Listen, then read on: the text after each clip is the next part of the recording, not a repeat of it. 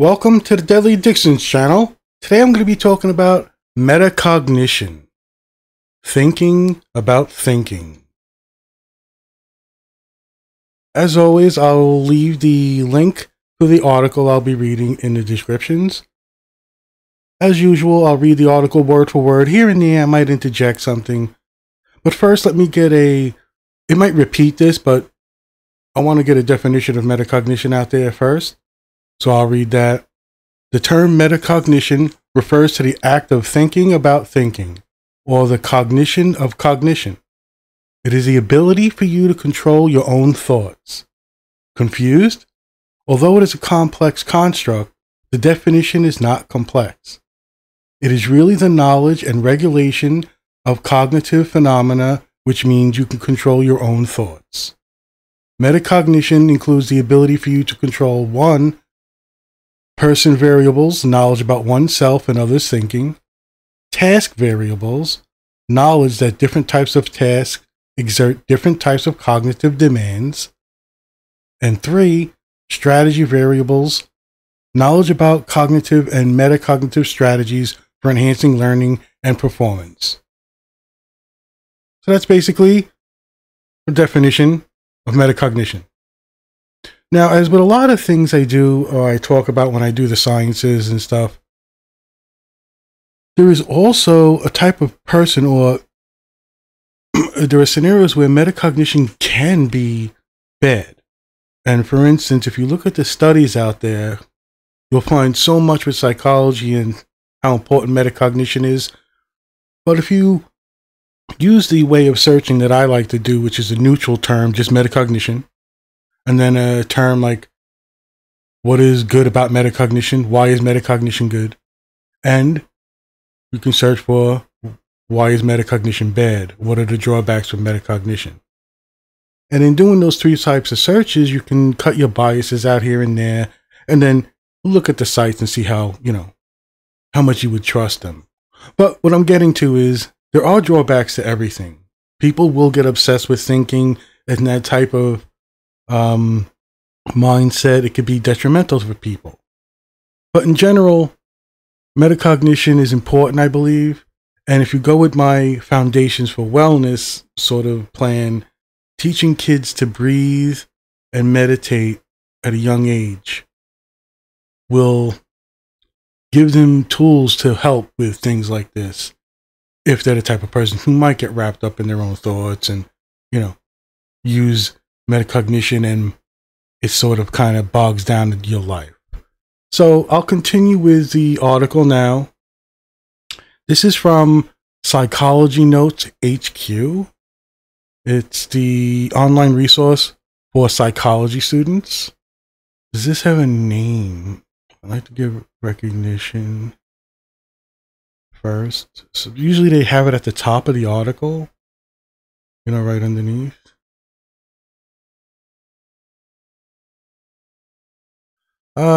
Sorry, I don't like doing this, but I didn't see it right underneath, so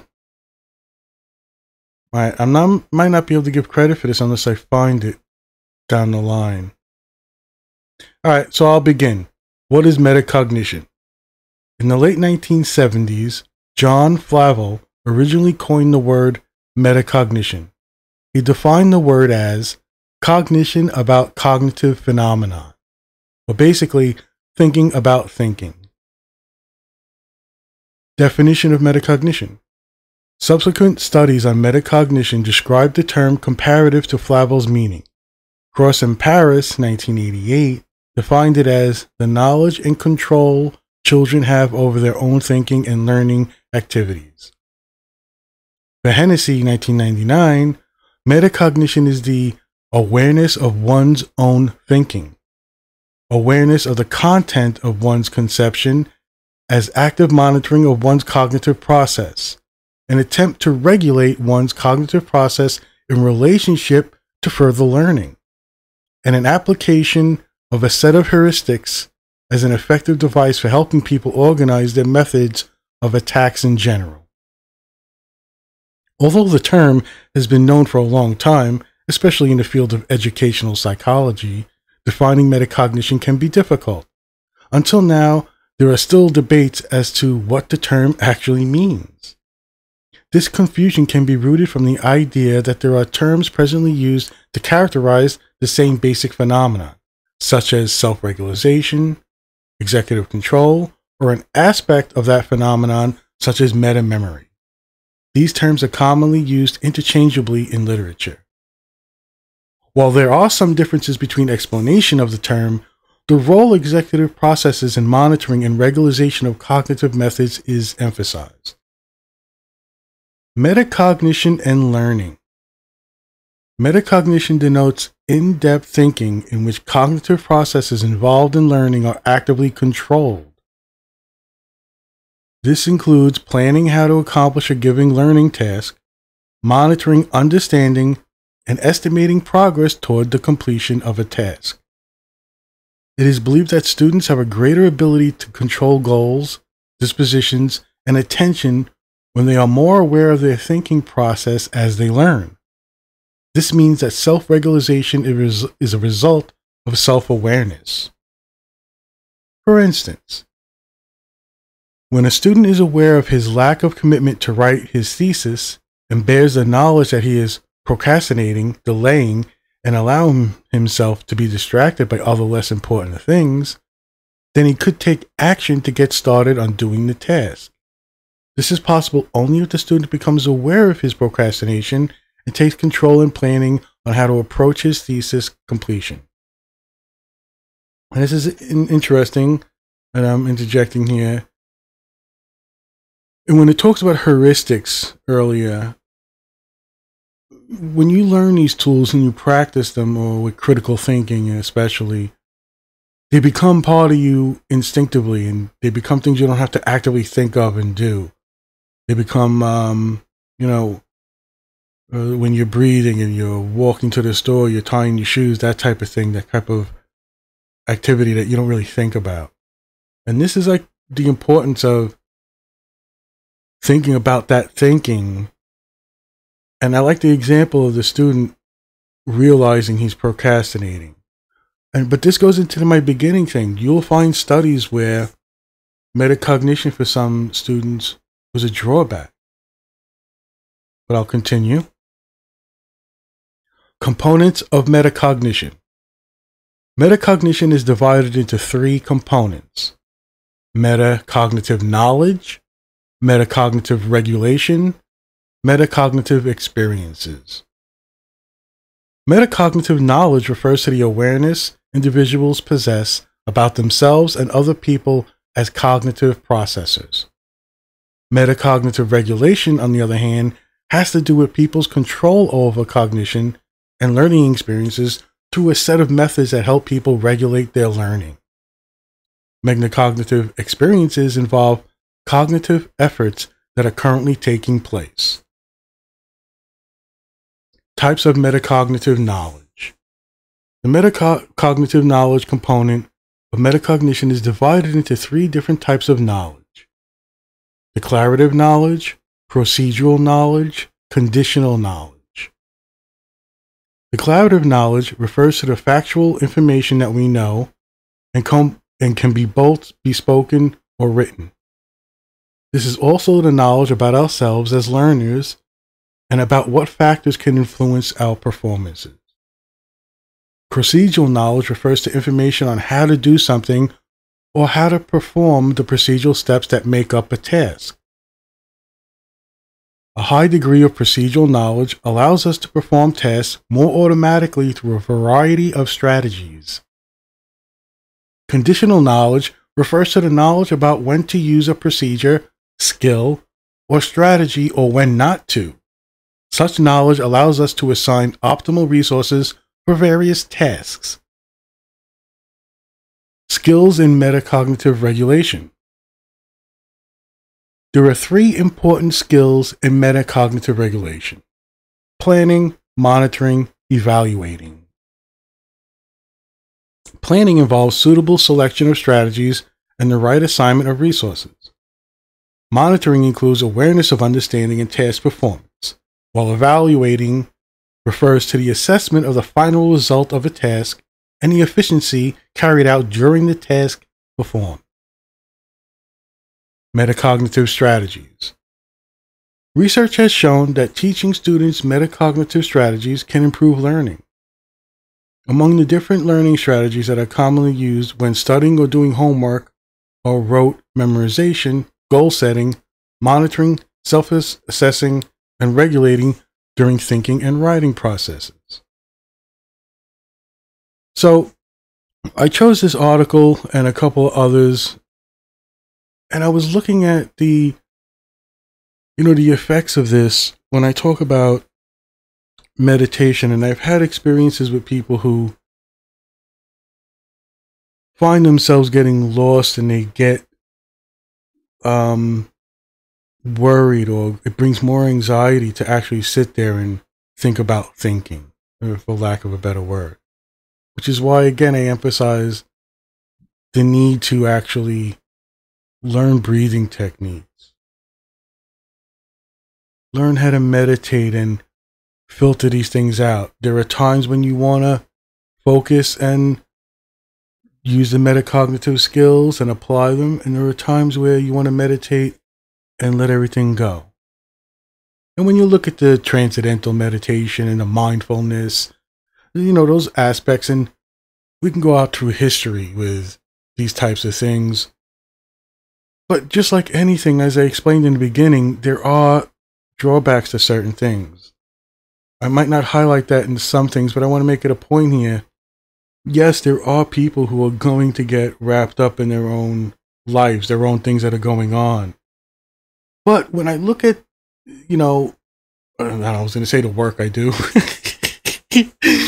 But when I put out my stupid fucking TV show stuff and that type of thing, it's having fun and, talking about shows with friends, and I get excited to do a podcast. But the science stuff I wanted to get across, but there's an aspect of this that anybody can better themselves. There's that chance you click the link on a stupid podcast of mine in the sciences and you hear me murder the English language trying to get through these articles that I really are out of my depth. And in that process, it's not like you have to spend 3 years and study it. It's, can I take a cursory review over metacognition, over critical thinking, skepticism and things like that, and apply it without getting bogged down and obsessed about things. And I think that's the point here. There's a balance, right?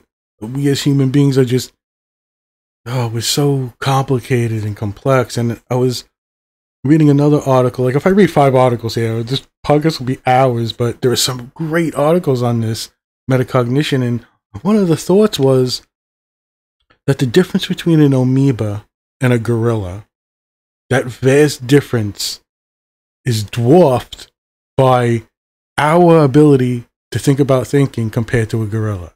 So I don't know if I'm saying that right, because I'm summing up a fucking article. And the reason why I didn't want to use it is because it's an excerpt from a book, right? Which I think are great, because, right, is probably a good way of doing it. It's not like a science or someone with a PhD or something that writes an article where I could verify certain things and has good links. It was an excerpt from a book. You know what? Maybe I could find that real quick, because I didn't have... See, I don't prepare for this shit. I'm so... You'd be smoking my weed and look these things up. Oh man, it might have been fucking Facebook, right? I mark these things down because I follow some great, science stuff and psychology stuff. Really fascinating things. Let me see if I can find it real quick. Come on, you should be an expert at this stuff already, or have it fucking ready and planned, right? Like that could work. In any case, as I'm fumbling around here, you can get bogged down, and I really want to emphasize the need to breathe 3 to 5 seconds in through the nose slowly, out through the mouth 5 to 8 seconds, and based on your breathing, everybody has issues, this and that. The general gist is the breath out through your mouth is longer than the breath in through your nose, and this can be your focus, it could be your balance, it could be the thing that cleanses you for a split second. You practice enough and it becomes part of your heuristics. It becomes, instinctive and natural. You don't do things. You don't have to, actively assign effort and energy to it. It just becomes part of, who you are. Something gets surprised, something happens, and you'll find yourself in a breath leaving out. All right, so the article was, because of our ability to think about thinking, the gap between ape and man is immeasurably greater than the one between amoeba and ape.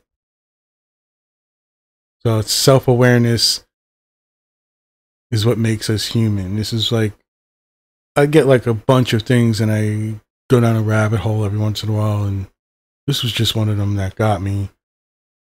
And it's basically talking about, well, maybe I'll put this link in there too. Oh God, how fast can I read this? All right. Self-awareness is what makes us human.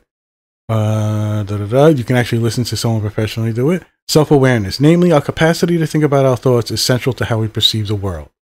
Without self-awareness, education, literature, and other human endeavors would not be possible. Striving toward greater awareness is the spiritual goal of many religions and philosophies. The following is an excerpt from Dr. Stephen Fleming's forthcoming book, Know Thyself.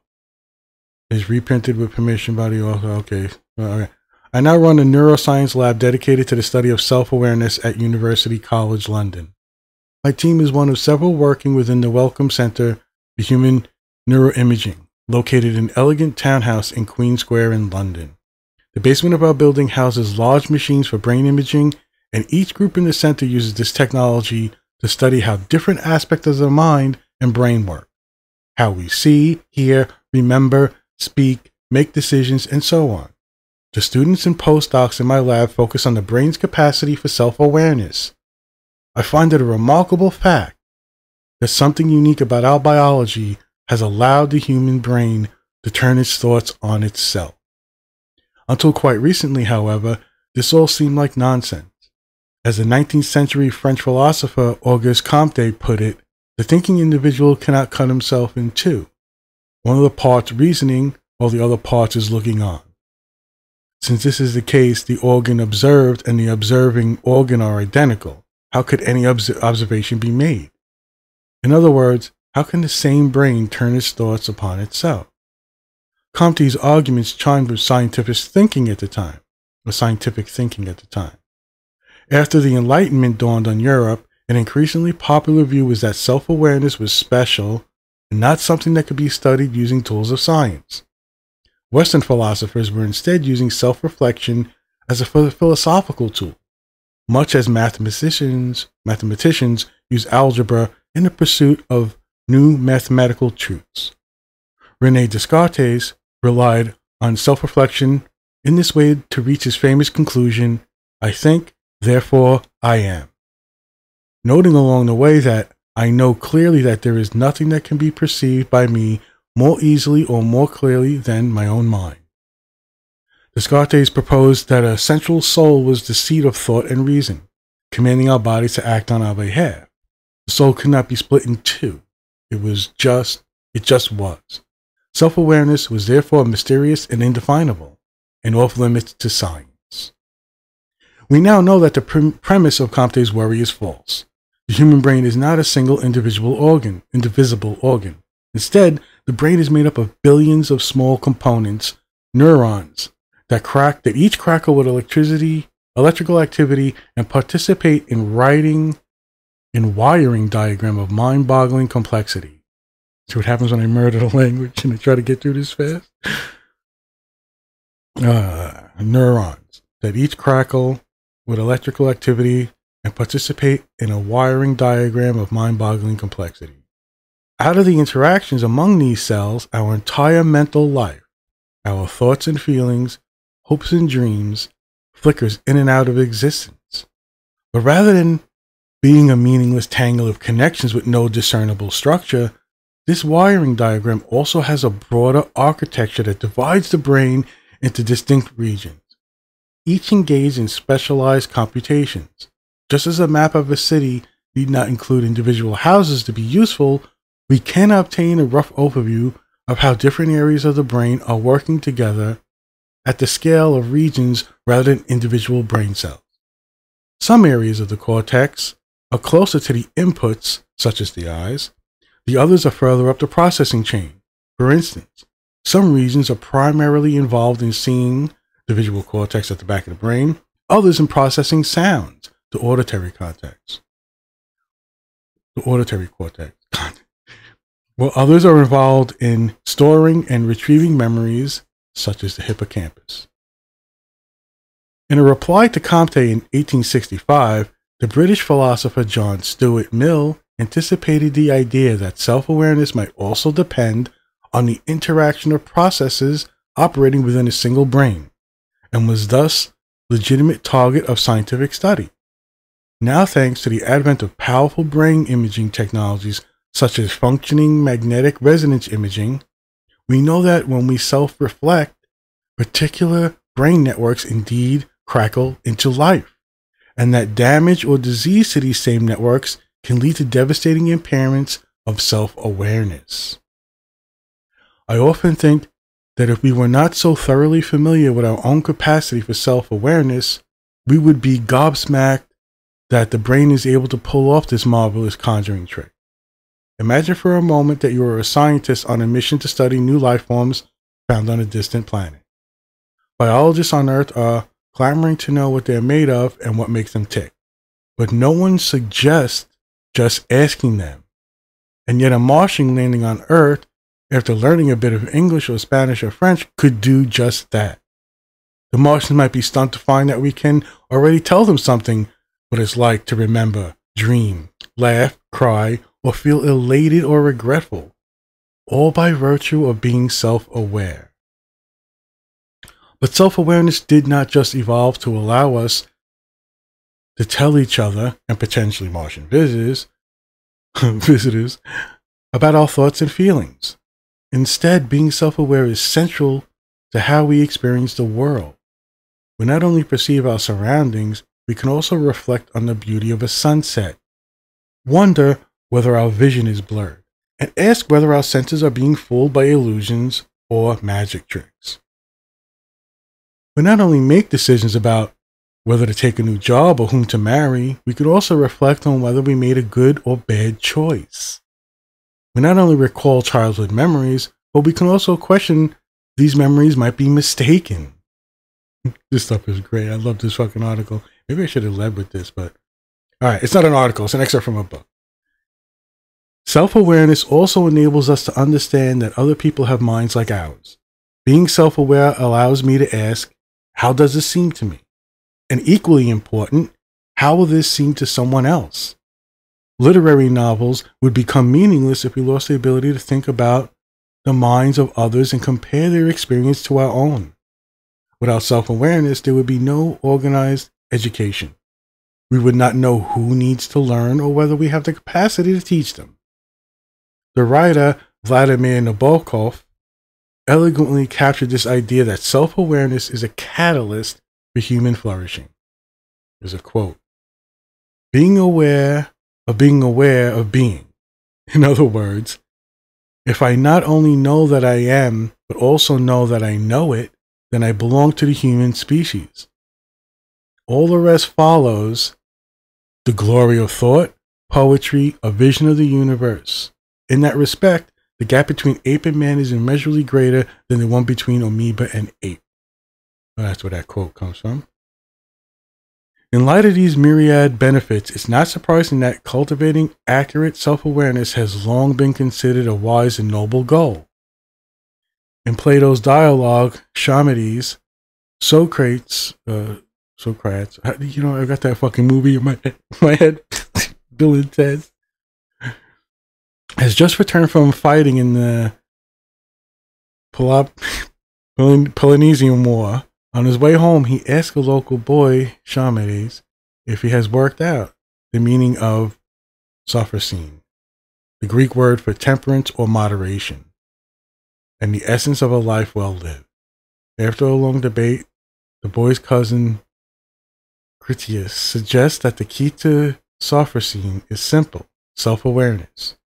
Socrates summed up his argument: then the wise or temperate man, and he only, will know himself, and be able to examine what he knows or does not know. No other person will be able to do this. God, I murdered that, but... Likewise, The ancient Greeks were urged to know thyself by a prominent inscription carved into the stone of the Temple of Delphi. For them, self-awareness was a work in progress and something to be striving towards. This view persisted into medieval religious traditions. For instance, the Italian priest and philosopher St. Thomas Aquinas suggested that while the God knows himself by default, we need to put in time and effort to know our own minds. Aquinas and his monks spent long hours engaged in silent contemplation. They believed that only by participating in concerted self-reflection could they ascend towards the image of God. I find religious shit bullshit. So funny. A similar notion of striving towards self-awareness is seen in Eastern traditions such as Buddhism. The spiritual goal of enlightenment is to dissolve the ego, allowing more transparent and direct knowledge of our minds acting in the here and now. The founder of Chinese Taoism, Lao Tzu, captured this idea. Gaining self-awareness is one of the highest pursuits when he wrote, "To know that one does not know is best. Not to know, but to believe that one knows is a disease." To know that one does not know is best. Not to know, but to believe that one knows is a disease. Today, there is a plethora of websites, blogs, and self-help books that encourage us to find ourselves and become more self-aware. The sentiment is well meant, but while we are often urged to have better self-awareness, little attention is paid to the how self-awareness actually works. I find this odd, that it would be strange to encourage people to fix their cars without knowing how the engine works, or to go to the gym without knowing which muscles to exercise. This book aims to fill this gap. I don't pretend to give any pithy advice or quotes to put on a poster. Instead, I aim to provide a guide to the building blocks of self-awareness, drawing on the latest research from psychology, computer science, and neuroscience. By understanding how self-awareness works, I am able to put us in a position to answer the Athenian call to use it better. Alright, so that was it. Know thyself. I'm giving fucking promotions to these people. I don't know, but I really love this article. And when I did my 5 or 6 articles on metacognition, you could tell this is a writer, right? It really caught me, just the general gist of it. But that's it. I murdered the English language for fucking 25 minutes or whatever the hell long I'm doing this. I thank you for listening. Leave a comment, whatever, do the fucking thing. I wish everybody the best. Think about thinking, but don't get too crazy. Don't get too wrapped up in it. Learn some breathing and meditation techniques. How to clear your mind, how to regulate things. Hope everybody's doing well. My best to you and yours.